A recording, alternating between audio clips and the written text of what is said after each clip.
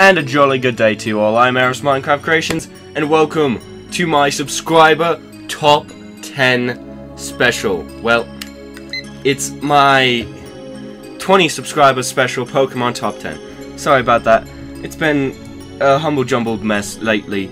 So, to start off, I want to remind you all, I do not own any of the Pokemon copyright, and I'm expressing personal opinion only. But let's continue now. First off, let's say thank you so much for subscribing. 20 subscribers is sweet, and I can't wait till we get to 30, 40, and upwards into the hundreds. And but yeah, that's about it for the beginning, and let's get started. So this is my Pokemon top 10. Number 1, if it will decide to go. Thank you. Charizard. Now, the reason Charizard is number 10 on this list is because even though I've played many Kanto region games, I haven't had as much experience with Charizard to grow high enough affection for him to rank higher on this list, but he's still one of my top 10 nonetheless. He's been a classic forever, first fire-type starter ever, and the fire-type starters have always been a fan favorite, and Charizard, I think, set off a great basis for all fire starters to try to live up to. Plus, I mean, Ash Ketchum had him, so of course he's going to get instant stardom for just that. And with the new release of X and Y and Omega Ruby and Alpha Sapphire, these games, they introduce a new Mega Evolution. And so, up on the top in top right is Pokemon X Mega Evolution, and on the bottom left is Pokemon Y Mega Evolution for Charizard. Now, I love them both. I don't really have a favorite, but if I had to say which one I liked more, Mega Charizard Y wins just that one vote over X. Let's go on to number 9, Feraligatr. Now, I've always loved Johto Pokemon. They've always been so awesome, but this guy, he really makes it even better. He's a giant crocodile. This is all I have on Feraligatr. I couldn't find anything that was, like, game pictures, so... But yeah, Feraligatr's always been awesome. I've always loved him, and generally, he's just a cool water-type starter. And I choose him every time. The only reason I wouldn't is because of Typhlosion, but Typhlosion sadly didn't make it onto this list. Number 8, Aerodactyl, or Aerodactyl. I don't know how it's truly pronounced, but I'm gonna say Aerodactyl. Now, Aerodactyl was an amazing Pokemon from the start, a single evolution fossil Pokemon from the old Amber fossil, originally in Johto, I believe. And in the new Pokemon X and Y, along with a lot of other Pokemon, including Charizard, he got a Mega Evolution. And that Mega Evolution turned him even better, bigger, badder, and more epic. And so, the fact that Aerodactyl was a rock flying type was really the biggest thing that confused a lot of people, but being that he didn't have a lot of weaknesses, even to lightning. And so, it didn't null and void lightning, but or electric type moves, but it did help him out a little bit. And he also guest starred in the Pokemon movie Heroes with Latios and Latias as a revived evil fossil. Now, I'm not sure if the size of the Aerodactyl in that show is actually accurate with the actual size, but nevertheless, he's epic, and so he made it onto this list as number 8. I had to go back because I forgot. Number 7, Metagross. I love Metagross. He's been awesome ever since the beginning. He is a Hoenn-born Pokemon, and I love Hoenn. My favorite region. No chance that any other region could be my favorite because Hoenn, all-time favorite. And Metagross really made that even better because for Psychic Steel type, he's really strong, and it's not that Psychic Steel types aren't strong, it's I don't usually use Steel or Psychic types. But in this game, he combines speed that steel types don't usually have, and special attacks that psychics have, and really makes it epic. And also his shiny form is just awesome. He also got a Mega Evolution, which was featured in the new Omega Ruby and Alpha Sapphire, and they even did a special event which I got that Beldum with the Metagranite, and I fought Steven's Mega Metagross with my shiny Mega Metagross, and it was an epic battle, and I think that they couldn't have done better on the Mega Metagross evolution. Plus, Metagross also had a guest star in Pokemon Destiny Deoxys as one of the main character's friends Pokemon, and it really showed how cool Metagross really was that you couldn't see in the games. Plus, James from Team Rocket had a slight run-in with a differently colored Metagross in one of the Diamond and Pearl series. Number 6, Honchkrow, a Sinnoh-born Pokemon. Always loved Honchkrow, been my flying type many times. An evolution of Murkrow. It's known as the big boss Pokemon, and I can see why. Even though he doesn't learn too many moves, he can definitely be taught a lot of moves. And so, I think he's one of the biggest, baddest flying types out there, in my opinion, that you can get other than Pidgeot.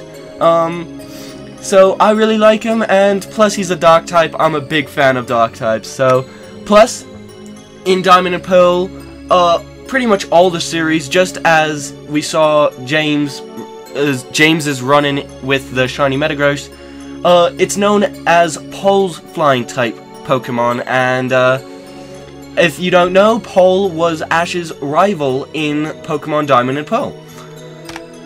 Number 5, Hydreigon.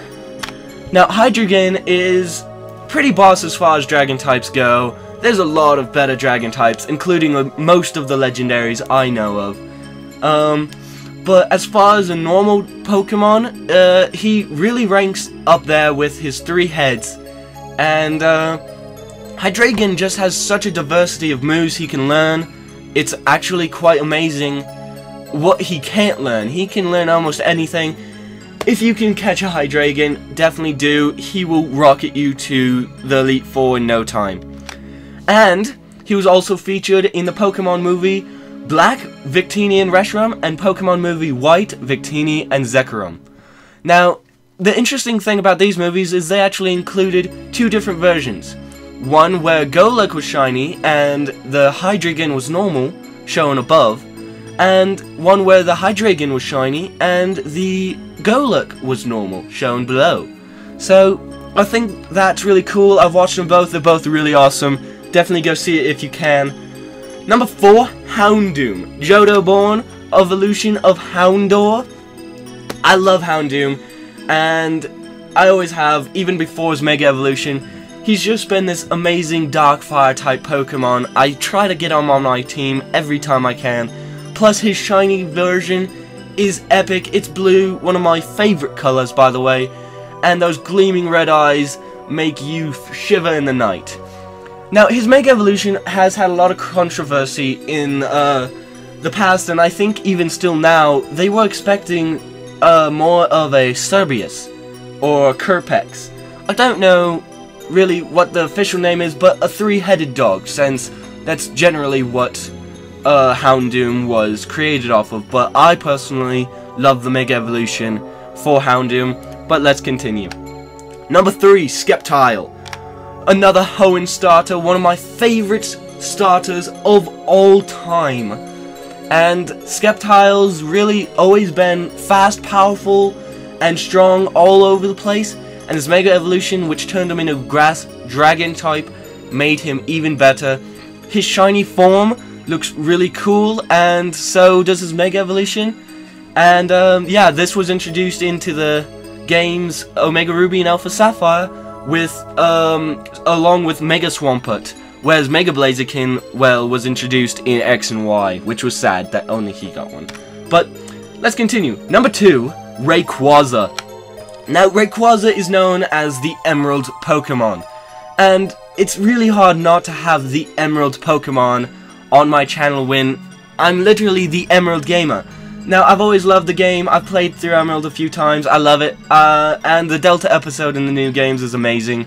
His Mega Evolution really skyrocketed him to number 2 on this list. And so that's where I love it here. And his shiny, oh my gosh, I cannot say how cool he looks shiny.